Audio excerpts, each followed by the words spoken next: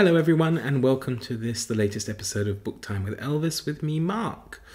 First of all, I'd like to thank everybody for their good wishes in my last video after not feeling too great from the second Moderna vaccine I received. Thankfully, I am feeling much better. So I was at work today, back at school, which was nice. And of course, I've got my certificate, which I mentioned in the last video, which is also nice. Also, I noticed today I had 245 subscribers. I'm absolutely overwhelmed by that, to be honest. You know, starting from 0. Well, I think maybe it was 2 because I'm pretty sure my mum and my sister both subscribed. So, you know, that's 244, 243 or so people who subscribed to my little channel. I'm really over the moon about that. Thank you so much. It really makes it gives added motivation to keep going with these things, to think that people are actually watching and I guess enjoying the content so far. So really, thanks again for that. And I guess, if I get a little bit further, perhaps I might try one of those Q&A sessions that I've seen other people doing, but we'll see. Maybe if we get to 300, or maybe 250, I don't know. But, I'm quite open on this, so I'm not really sure what more I could say about myself, but we'll see. Anyway, so today I have two little things for you. One is my participation in the maybe Midrash theme of the month. Actually, I didn't read up on any of the rules, so you'll have to forgive me. You can go to Jason at Old Blue Chapter and Verse. I think I'll leave a link down below. Steve Donahue, of course, is also running it, and a couple of other people. I mentioned in a previous video that I was thinking of doing Karen Armstrong's book about God. I've changed my mind, not due to any negative thing really, because I have people with differing opinions telling me that it might be a bit dry, others saying it would be very interesting. I will read it at some point, but I decided, because I have other books on to read this month, and I'm still a little behind from last month, that I've chosen a couple of shorter books. Maybe I should announce where I sit in this whole thing, whether I'm religious or not. I'm not. I am an atheist, but I haven't always been so. I would say up until around the age of 22, 23, I had not like an official belief in God and Christianity, but I did sometimes join the Christian groups at school, boarding school, when I was there.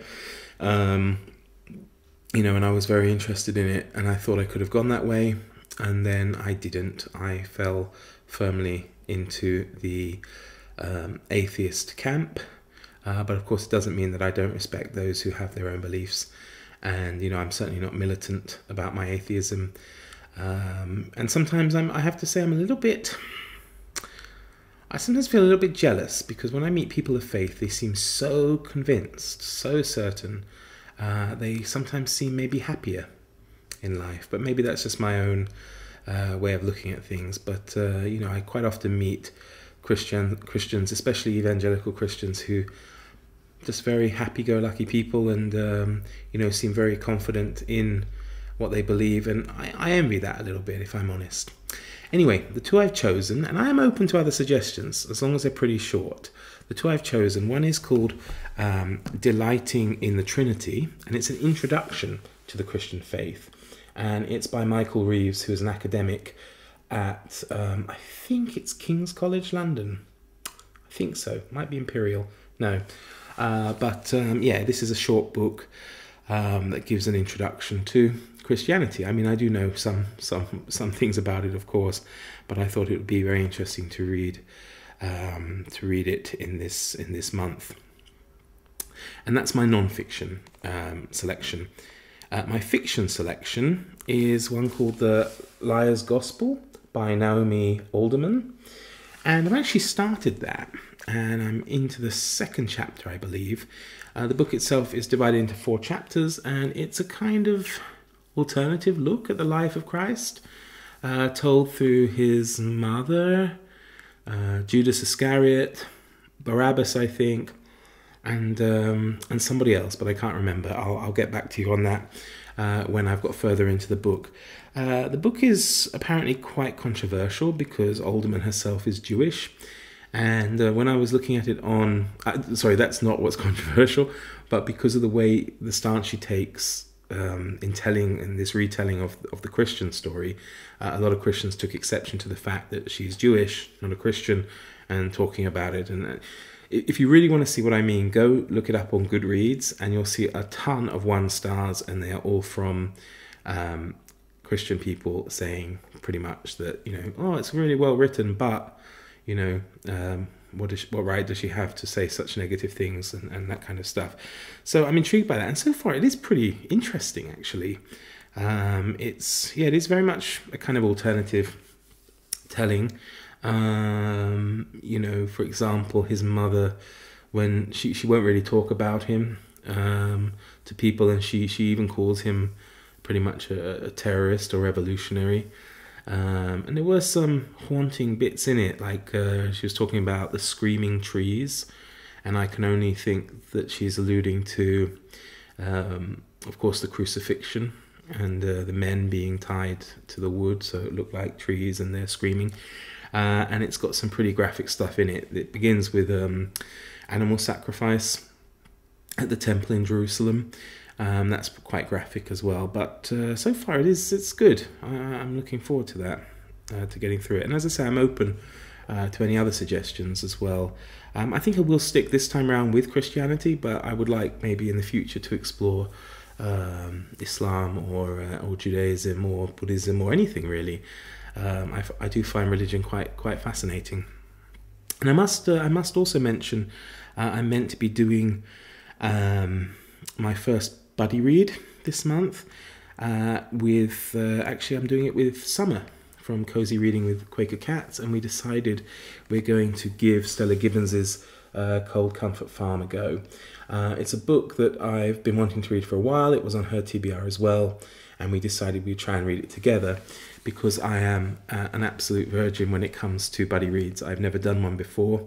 I should have another one this month, hopefully, with Sina over at Beating About the Books, with the Interior Chinatown, which unfortunately we didn't have time to get to last month. But there's no hurry. I'm in this for the long term. I don't need to get everything out of the way too quickly. So yeah, that's a little bit about what I wanted to talk about. And the next thing is my little book haul. Now, I received these next 3 books you'll see a couple of weeks ago, but I didn't want to make a video so soon after the others, and I was waiting for a couple of others to come. And if you remember one of my previous videos, I had a very nice book called The Madman's Library by Edward Brooke Hitching. And I really liked the way the book was done. These compendiums are really interesting. And I looked back at his other books and I thought, well, I have to get them. So I did. And the first one I can show you is this beautiful book called Sky Atlas. And what it is, really, is a compendium that shows the greatest maps, myths, and discoveries from the universe. It's very nice hardback, of course, with a lovely dust jacket. Has a very nice cover there inside, and it kind of looks, I guess, at the history of celestial things. You can see inside the front cover there, and of course there are a lot of wonderful illustrations and sky maps, and things from history of cosmology and that kind of stuff. So yeah, I mean, these kind of books I probably won't read in like one sitting cover to cover. I like to kind of dip in and out of them. The next book from him that I will show you is this one here called The Phantom Atlas, and this is also a very lovely book. It has a really nice feeling cover to it, and this is the greatest myths, lies and blunders that appear on maps. So I guess it's things like was it here there be dragons or something, is it there be dragons here, or here be dragons, that kind of thing. And so it looks at different maps, how they were made, and how of course they were made badly, and again, it's like all the others of his. They have a lot of very nice writing as well as illustrations. and that kind of thing. Yeah, you can see, for example, these weird sea monsters on the inside cover there. And the last one of his that I got is this one, which is the Golden Atlas. See, there's a theme here. I do like my geography. And this looks at the greatest explorations, quests, and discoveries on the maps. And once again, of course, it is inlaid with beautiful old maps and a lot of interesting information about how these early maps were made and the people who made them. So that will be very interesting as well. You can see, for example, the quite terrifying thing here of the original Wicker Man. So there you go. Not quite sure what that has to do with anything yet, but I'll let you know when I know. And I believe in October he has another book coming out called The Devil's Atlas, and that might also be very interesting. If you watched my last video, I think, I was talking a bit about some books I'd ordered on which I had to pay VAT because of Brexit when they entered the European Union, and they're second-hand Folio Society books, and I've never owned any of them before. And I picked them up at a very nice price. I'm not sure they'd be everybody's cup of tea, though. The first one I got is this lovely 2-volume set here of the Complete Savoy Operas by Gilbert and Sullivan. And there's just like a nice introduction to them, and then it's literally the librettos or the stories of all of the operas by, or operettas I should say, by Gilbert and Sullivan. So it's lovely. I'm a big fan and have been since I was quite young. And the last one, the other Folio Society book I got, is this lovely one here of Mozart.